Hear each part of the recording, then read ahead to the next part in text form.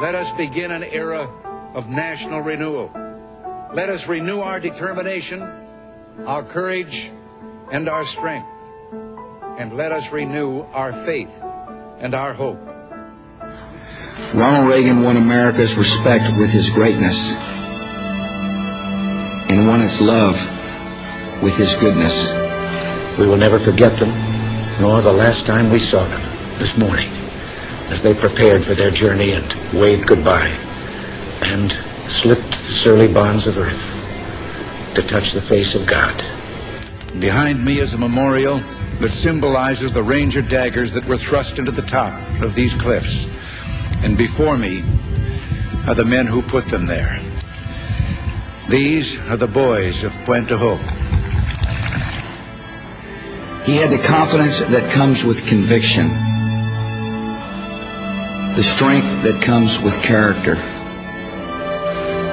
the grace that comes with humility, and the humor that comes with wisdom. I will not make age an issue of this campaign. I am not going to exploit for political purposes my opponent's youth and inexperience. I am not frightened by what lies ahead, and I don't believe the American people are frightened by what lies ahead. Government is not the solution to our problem. Government is the problem. Mr. Gorbachev, tear down this wall. I've spoken of the shining city all my political life, but I don't know if I ever quite communicated what I saw when I said it.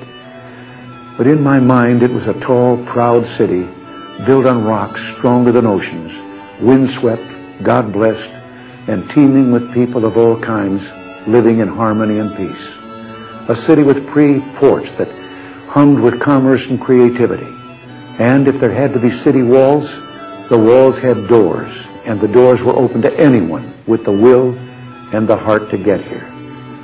My friends, we did it. We weren't just marking time. We made a difference. We made the city stronger. We made the city freer.